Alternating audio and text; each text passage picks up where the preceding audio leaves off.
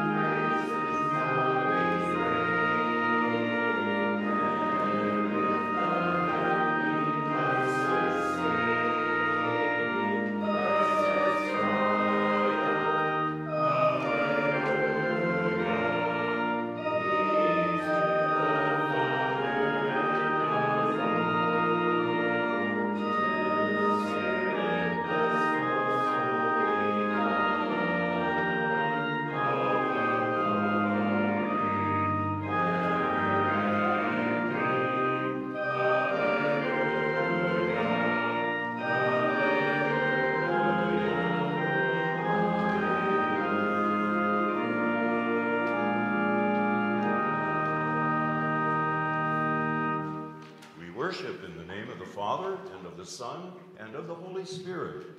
Amen. Alleluia, Christ is risen. He is risen indeed. Alleluia. This is the message we have heard from him and proclaimed to you, that God is light, and in him is no darkness at all. If we say that we have fellowship with him, while we walk in darkness, we lie, and we do not practice the truth. But if we walk in the light, as he is in the light, we have fellowship with one another, and the blood of Jesus, his Son, cleanses us from all sin. If we say we have no sin, we deceive ourselves, and the truth is not in us. If we confess our sins, he is faithful and just to forgive us our sins and to cleanse us from all unrighteousness. If we say that we have not sinned, we make him a liar, and his word is not in us. Almighty God, have mercy upon us, forgive us our sins, and lead us to everlasting life. Amen. If anyone does sin, we have an advocate with the Father. His name's Jesus. Jesus Christ, the righteous one. He is the propitiation for our sins, and not for ours only, but also for the sins of the whole world. Therefore, as a called and ordained servant of Christ, I forgive you all your sins in the name of the Father, and of the Son, and of the Holy Spirit. Amen. Alleluia, Christ is risen. He is risen indeed. Alleluia. In peace let us pray to the Lord. Lord, have mercy. For the peace from above and for our salvation, let us pray to the Lord. Lord, have mercy. For the peace of the whole world, for the well-being of the Church of God, and for the unity of all, let us pray to the Lord.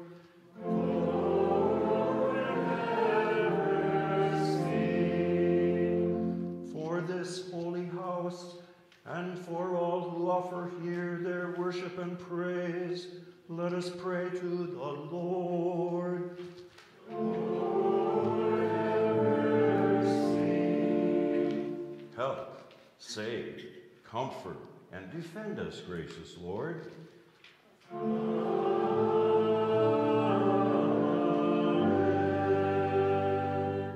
Glory to God in the highest, and peace to his people on earth. Lord God, heavenly King, almighty God and Father, we worship you.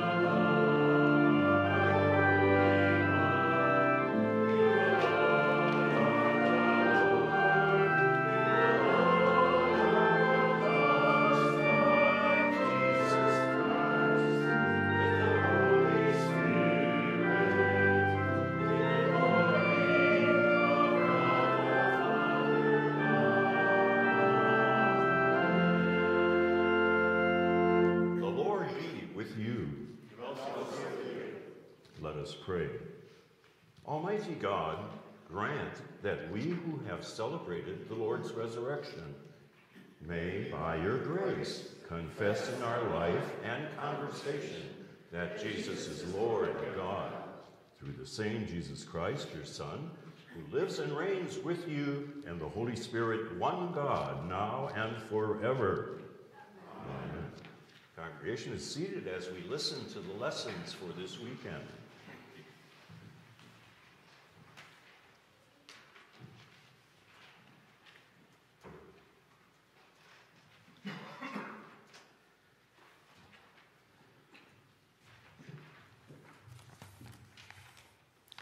The Old Testament reading is from the book of Acts. The full number of those who believed were of one heart and soul, and no one said that any of the things that belonged to him was his own, but they had everything in common. And with great power the apostles were given their testimony to the resurrection of the Lord Jesus, and great grace was upon them all. There was not a needy person among them, for as many as were owners of land or houses sold them and brought the proceeds of what was sold and laid it at the apostles' feet, and it was distributed to each as any had need. This is the word of the Lord. Thanks be to God. The psalm of the day is Psalm 148. We'll read it responsively. Praise the Lord from the heavens. Praise him in the heights. Praise him, all his angels. Praise him, all his hosts. Praise him, sun and moon. Praise him, all you shining stars. Praise him, you highest heavens. And you waters above the heavens. Let them praise the name of the Lord. For he commanded, and they were created. And he established them forever and ever. He gave a decree, and it shall not pass away. Praise the Lord from the earth. You great sea creatures and all things. Fire and hail, snow and mist. Stormy wind fulfilling his word. Mountains and all hills. Fruit trees and all cedars. Beasts and livestock. Creeping things and flying birds. Kings of the earth and all peoples. Princes and all rulers of the earth. Young men and maidens together. Old men and children. Let them praise the name of the Lord, for his name alone is exalted. His majesty is above earth and heaven. He has raised up a horn of salvation for his people, praise for all his saints. The people of Israel were near to him. Praise the Lord. Glory be to the Father, and to the Son, and to the Holy Spirit, as it was in the beginning, is now, and will be forever. Amen.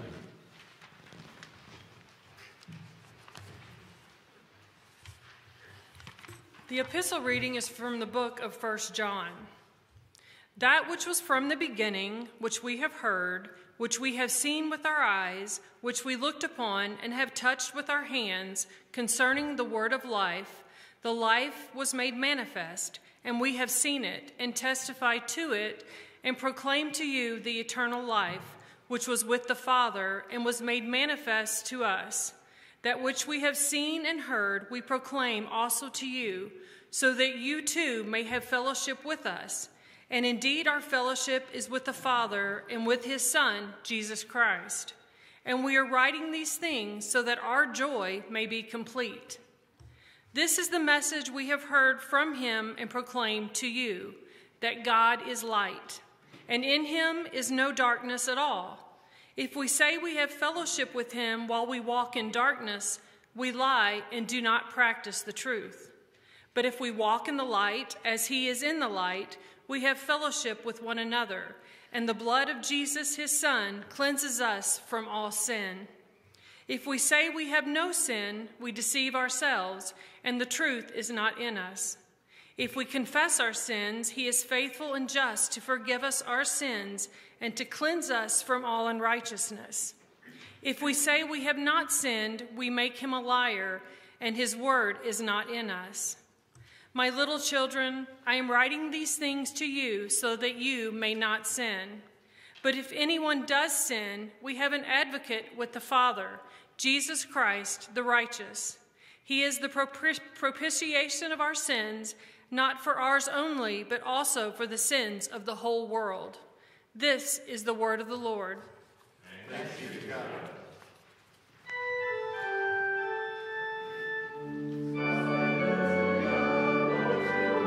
Shall we go?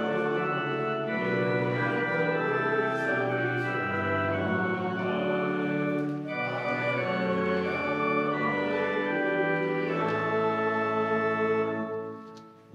gospel is written in the gospel according to St. John, the 20th chapter. We begin with verse 19.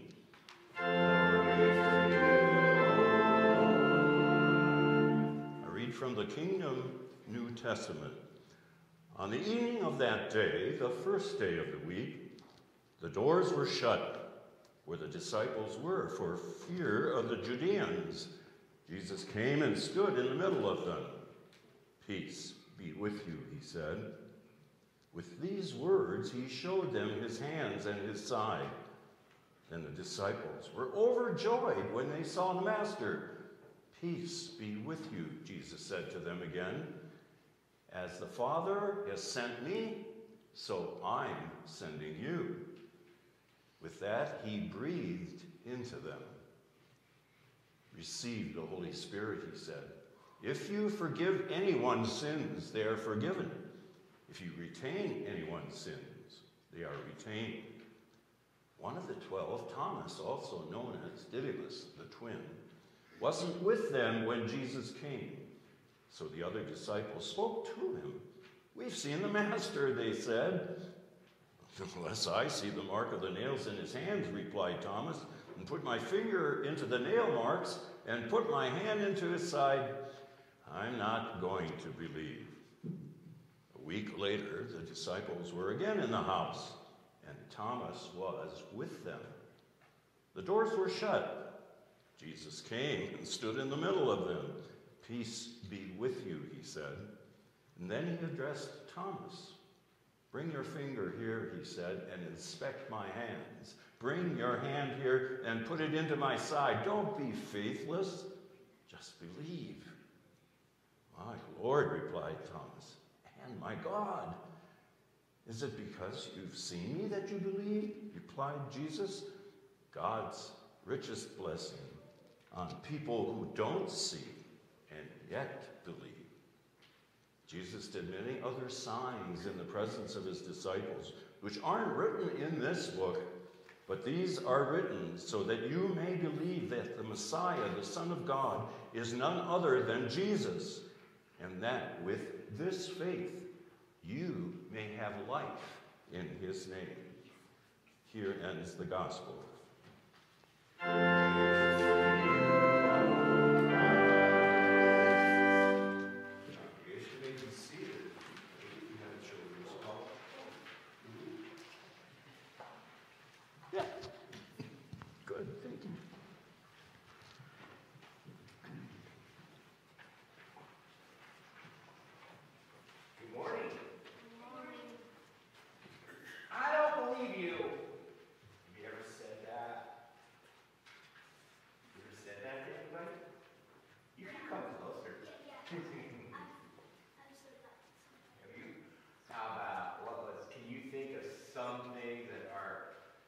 So fantastical, you might not believe it. The moon's made out of cheese. I tasted it myself. You believe me? No, that's not true. How about the Denver Broncos are going to win the Super Bowl? Well, we hope, baby. You can kind of believe that because they've done it in the past, right? The Chiefs are better. Well, we'll see who wins this year, right?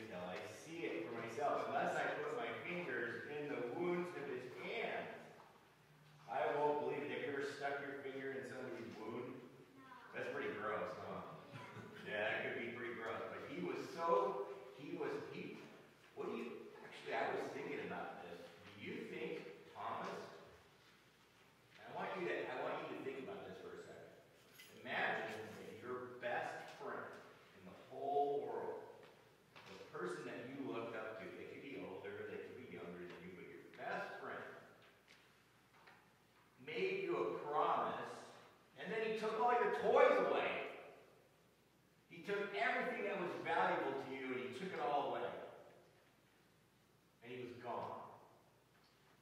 How would that make you feel?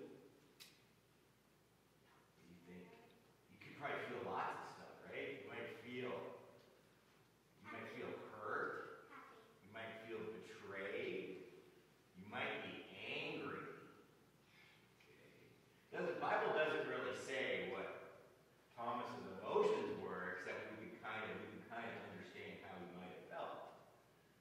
So sometimes you would not feel happy. No, you would not. Sometimes our emotions can betray us, can betray the truth. So the real question becomes, how can we trust what is true? How do we know what's true? How do we know? Because we just believe it. Well, because we just believe it, and it's actually because God himself creates faith in our hearts to believe his word. That's the ultimate truth. So God also gives us other ways that we can see to understand what's true and what's not true. Some simple ways, like how do we know something is hard or heavy? If we measure it or Measure it, that's good. have those away. You go weigh it, or maybe pick it up. If you have a way, if you have a pulley and you pull the heavy thing up, Okay. and you know how strong it is. How do you know if it's soft? Choking on it. What do you do with these? Feel. You touch them, right? Use a baseball. How do you know if somebody, in some ways, how do you know if somebody's telling the truth or a lie? What do they do? What do they talk to you? Do they say something? They use words. So that means you have to do what? You have to use these, right? You have to hear. Sometimes when they have words that are written, what do you have to do? What do you have to do to look at these? Breathe. You have to read, so you have to use what? Your eyes. And then there's tongue, there's taste, and smell, right? And then God also gives you a brain to put all these things together. So God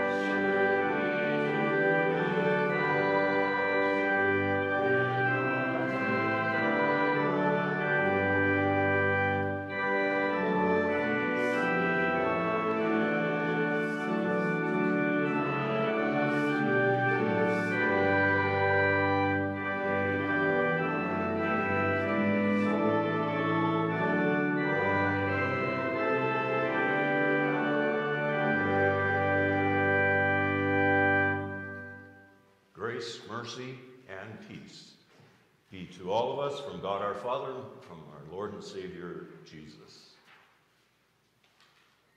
I've chosen to shorten the gospel reading a bit today to focus on the precise interaction of the risen Jesus and the remnants of his inner core 12 disciples, who for today's sermon were missing Judas for obvious reasons and Thomas for reasons unstated. Why do this? You may ask. Because in my experience, there's plenty of godly stuff to deal with in verses 19 to 23 for one sermon anyway, without getting into that Thomas section in verses 24 to 31, which has been worked and reworked, and in my opinion, at Thomas's expense some of the time. After all, he only wanted the same experience that the other disciples already had when he had been absent. Okay, so let's have it, shall we? I'm going to read the first 5 verses of the gospel reading. Later on that day, that Easter day, the disciples had gathered together, but fearful of the Judeans, had locked all the doors in the house. Jesus entered, stood among them, and said, "Peace to you." And then he showed them his hands and side. The disciples, seeing the master with their own eyes, were exuberant. Jesus repeated the greeting, "Peace to you. Just as the Father sent me, I'm sending you."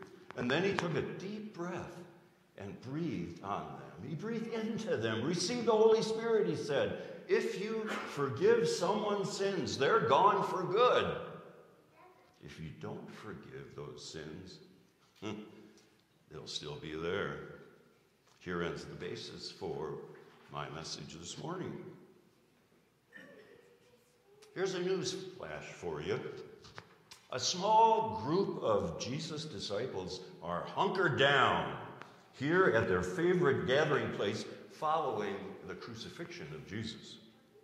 Former advocates of the abruptly imploded Christ cause are low in spirit, to put it biblically. The Jesus movement, which began with great promise in the north, in Galilee, apparently has been defeated. End of newsflash. Now, this soundbite of Easter evening is an appropriate description for this second weekend of Easter, which has historically been dubbed Low Weekend by the church. There aren't nearly as many of us here gathered compared to the worship spectaculars that were offered last weekend here and throughout the world. The joy and the enthusiasm of those pristine days are drastically diminished. Salvation mania is no more. Reality has settled in. I suppose that we are much like those first disciples huddled together on Easter Eve. Of course, they didn't know directly it was Easter yet, at least not firsthand. There had been some reports of an empty tomb, but for them, for the most part, it was still Friday when darkness, deep darkness, overcame light. I imagine that there was a lot of blaming going around. Peter, for one, felt lousy after all his grand declarations of fidelity and courage. What did these pious platitudes mean when the going got rough? He, the rock, crumbled. And like the others, ran away when the soldiers showed up. Moreover, it wasn't only Judas who betrayed the master. They all had buckled into their fear and cowardice when it came to crunch time for Jesus. And yet, there's this amazing thing that happened to them in their gloom and doom. The risen one made an Easter appearance. Yes, to this paltry, pitiful pack of failures. He came through their locked doors, eagerly wanting to reconnect with the very ones who had so terribly failed him. They couldn't believe it. These disciples who had been with Jesus every step of the way prior to the crucifixion could not fathom that it was really Jesus until the risen one pointed out his wounds for them to see. Then, and only then, did their frozen fear begin to thaw. Their ginormous guilt begin to yield, and their blustery blaming begin to fade. Their deep-seated gloom started to lift, to elevate. But that wasn't the end of the encounter, not by a long shot. The Lord hosted a mini Pentecost. He breathed on them. He breathed into them new life, just like Yahweh Elohim, the Lord God, had breathed the human race into being in the second creation account that's located in Genesis chapter 2. It was an amazing moment. It calls out to you and me for further reflection this day. Let's go over this again. What was it that the risen Lord said to them that started all this good stuff? Shalom Aleichem. Peace be to you. Inherent in that very short greeting was a potent message. I'm back with you despite your failures. I want to be with you now more than ever before. I forgive you, and I will empower you with new life so that the Father's mission can move forward. Imagine how Jesus' first words of forgiveness might have been received by those disciples. Remember, they were all bunched up because of fear.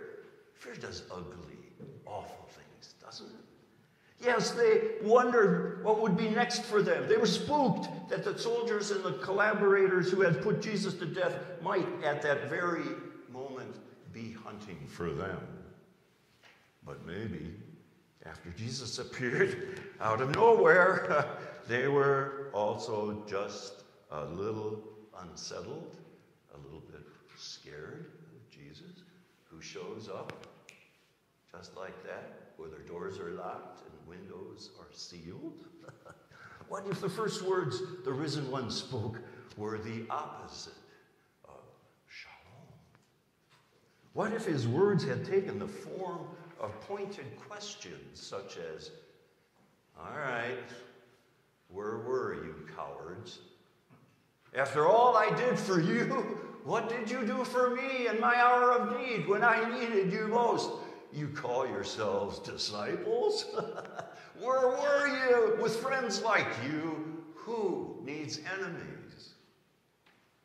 But Jesus didn't call them out, didn't get revenge, although they deserved both. They were all, every one of them, betrayers of Jesus in one way or another. They all refused to believe what he said. They all declined to obey his commands. They all miserably failed to follow him as he asked over and over again. Yet, all of the Gospels agree that these were the ones to whom Jesus returned. He didn't trade them, dump them off for a whole new team. The first thing he said was peace, shalom, wellness, goodness, fulfillment be yours. He stilled their initial dread of what he might say or do to them by offering them pardon and a godly peace. Then he repeated it a second time for good measure. They needed Jesus' forgiveness and needed to forgive each other. Yes, indeed. Again, you can imagine all the discord and the blaming that must have been circulating throughout the group. You can imagine how it might have been. If you have ever been a member of a congregation in trouble, a church fighting for its life, a church surviving moral failure, a church in a major life transition, then you'll know just how easy it is to scapegoat one another for all the problems that erupt under those circumstances. Wise old preacher told me once, Werner, when the church isn't fighting the world with Jesus, then the church turns in upon itself and members turn to devour one another. It was to these people caught in their own despair, their own guilt and shame and blame, that Jesus pronounced peace. He forgave them. Their relationship with the Lord was restarted only by Jesus' act of forgiveness. Their relationship with him was restored and enriched in his pouring out of divine Spirit so that they might move on and move out for God. Of course, forgiveness was at the heart of Jesus' ministry. I'm reminded of all of those times when Jesus walked up to people, and one of the first things that he said to them was, hey, your sins are forgiven. Huh? Often these folks hadn't even mentioned sin or the need for forgiveness. We almost expect some of them to say, who said anything about sin? Who said that I had stuff that needed forgiving in the first place? I was just sick, or I was bored, or I was stuck in a life pattern, or I was just hurting too badly. Thoughts of sin and forgiveness never crossed my mind. I'm a practical person, you see. I wasn't thinking theologically. Nevertheless, Jesus just kept on announcing extravagant, preemptive forgiveness. Have you noticed that most of the people whom he forgave in his ministry didn't repent first, or said that they were sorry first and then they got forgiveness? No, they got forgiveness, then they could do that godly stuff. Forgiveness was the power that allowed them to heal and to grow. Jesus forgave them first. It's powerful, more powerful than we give it credit for. And Jesus commands us to be forgivers as well. Jesus tells us that we are to love even enemies. When he taught us the Our Father, he really didn't direct us to bring all of our aches and pains and needs to God in prayer. If you do only that, it's gimme, gimme, gimme, and prayer can become a gimme gimmick. Rather, he spoke of a pre-existing forgiveness at the ready for us. In the same breath, he urged us to forgive those who betray and who wrong us. On Easter evening, Jesus' first action was to return to his disciples. The second was that he greeted them with peace. He therefore forgave his opponents, those acting like enemies who happened to also be his students and his friends. He forgave them because he knew that there was absolutely no way for them to be his disciples for the sake of the Father without a constant state of grace being behind them, being with them, and going out in front of them. He forgave them because forgiveness, you see, is the very heart of God, the very nature of the Divine One. It all seems quite clear. If you and I, if we want to be disciples of Jesus, if we're going to be faithful and obedient to follow him, then we sure better become used to receiving and dishing out an awful lot of forgiveness. Opportunities to need a God who forgives us and helps us to forgive others generously will be many. Be because fallen human nature will still make its ugly presence known. Have you noticed? Illustration. In the 1919 massacre of Armenian peoples by the neighboring Turks, over 1 million people were murdered. Many stories of intense suffering and tragedy abound from that time, but among them stand stories of unbelievable courage, like the following one that I'm going to give you, that Professor David Augsburger shares in his book, The New Freedom of Forgiveness. He says, a militant unit attacked a village of Armenian Christians, killing all adults, all males and all small children, taking only the young women as hostages. An officer raiding a home shot the parents, gave the daughters to his soldiers, but kept the beautiful oldest daughter for himself. Of course he would do that. For months, until he found another one who pleased him better and more. She was forced into servitude and sexual abuse. At last, she pushed her way out of his house, and she escaped from the military camp and slowly, gradually, courageously rebuilt her life, ultimately completing training as a nurse. One night, while on duty in a Turkish hospital, she was caring for a desperately ill patient in the ICU, and she recognized the face behind the bandages. It was her former captor and perp, the murderer of her parents. He was comatose, and without constant care, he would never have survived. A long and difficult convalescence followed, with the patient way too ill to be aware of his surroundings at first, or those giving him proper care. One day, as the horribly wounded one was finally awakening to the reality around him, the Turkish doctor said, "Hey, you're so fortunate. You had no idea. Had it not been for the devoted care of this nurse, you would never have made it. You would be a dead man."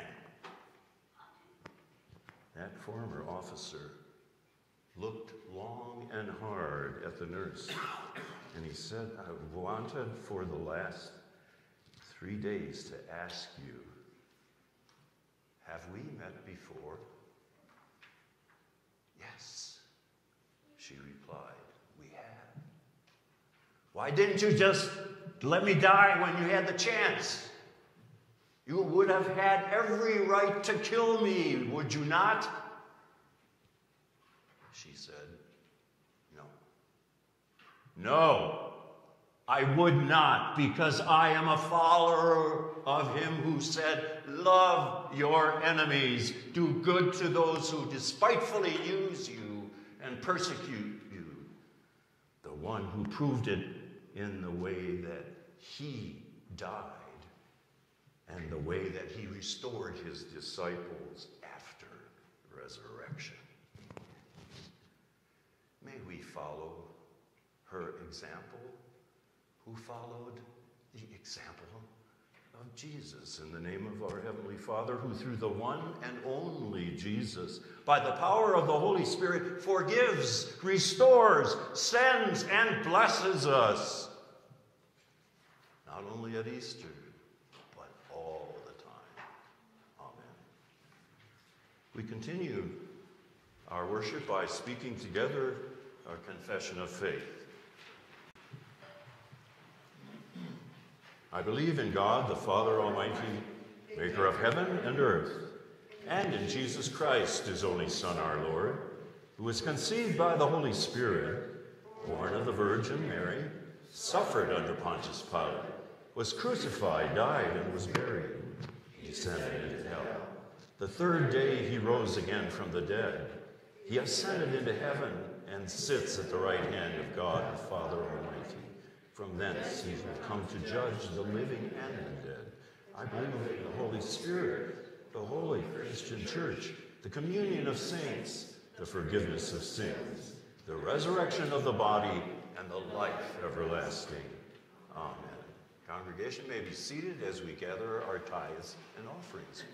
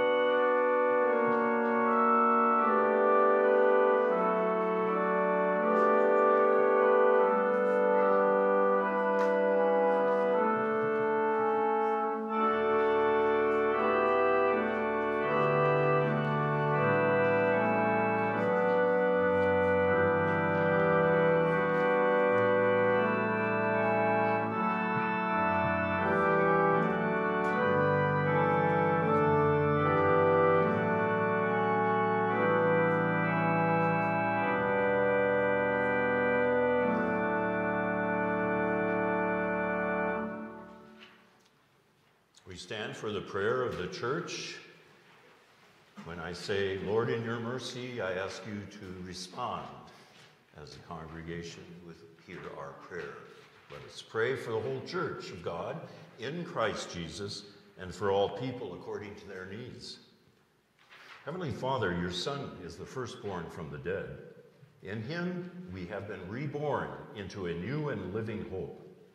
Nurture us with the pure milk of your word, that we may grow to maturity of faith and have everlasting life. Lord, in your mercy, hear our prayer.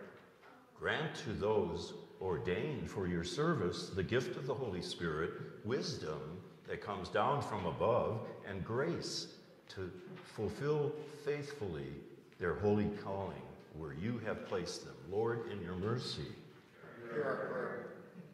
As your people are united in the common life and love of our Savior, grant that we would share that life and love with those in need. Lord, in your mercy, hear our prayer. Build up the households of your people, that your holy children, begotten in baptism, may grow in your grace and share together in your forgiveness and life. Lord, in your mercy, hear our prayer. You have instituted authorities to carry out your justice. Bless all who make, administer, and judge the laws of our land. Give them wisdom, integrity, and honor to serve according to your good will. Lord, in your mercy, hear our prayer. As your Son's wounds brought gladness and peace to the troubled disciples, give your presence and comfort to the troubled in our midst, especially God's Garden orphanage survivors and victims' families from the Baltimore Bridge collapse and terrorist attack in Moscow, Haiti, Israel and Palestine, Ukraine and Russia, Elise, Zach, Stan, Jerry, Cindy, Barbara, Anna, Dakota, Gary, Jan, Stanley, Sharon, Doug, Julie, Martin, Sarah, Linda, Katie, Jerry, Valerie, Marty, Tara, Dan, Deb, Tammy, John, Kim, Steve, Sally, Jonathan, Jeremy, Jeff, Luke, and Linda. Comfort also those who weep, especially the family of Ronald Arthur Wenzel. With the blessed joy of Easter morning, Lord, in your mercy, hear our prayer. For those celebrating birthdays, and anniversaries, especially for Cindy Bogert, Cheryl Grothy, Ken Johnson, Mimi, Martin, Jeff, and Sean Lowe, and Stan and Marcy Poor, that their joy would be our joy, and that they would be blessed by another year of God's providence and grace. Lord, in your mercy, hear our prayer. Lord God, Heavenly Father, we thank you that out of your indescribable grace, for the sake of your Son, you have given us the Holy Gospel and instituted the blessed sacraments, that through them we may have comfort and the forgiveness of sin. Grant us your Holy Spirit, that we may heartily believe your word, and through the holy sacraments establish our faith day by day, until at last we obtain eternal salvation through the same Jesus Christ, your Son, our Lord, who lives and reigns with you and the Holy Spirit, one God, now and forever. Amen. We pray the prayer with which our Lord privileged us. Our Father, who art in heaven, hallowed be thy name. Thy kingdom come, thy will be done on earth as it is in heaven. Give us this day our daily bread, and forgive us our trespasses, as we forgive those who trespass against us. And lead us not into temptation, but deliver us from evil. For thine is the kingdom, and the power, and the glory, forever and ever. Amen. The Lord bless you and keep you. The Lord make his face shine on you and be gracious unto you. The Lord look upon you with his great favor and grant you his peace and power. Amen.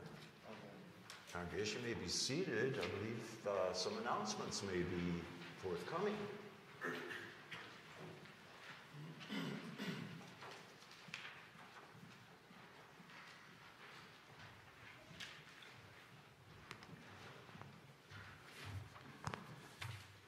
I have 3 short announcements. The first is that Pastor Chris returns from vacation tomorrow, so you can reach out to him if you have any needs there. The second is that the Bible class led by Tim Hutchison is meeting at 9:30 over in room 1 in this building. And then lastly, on Friday, Pastor Chris is leading a group to go down to the Capitol in the March for Life rally. And there's some information in the Starlight there about carpooling and whatnot here from Epiphany in the morning and then heading downtown. That's all. Thank you.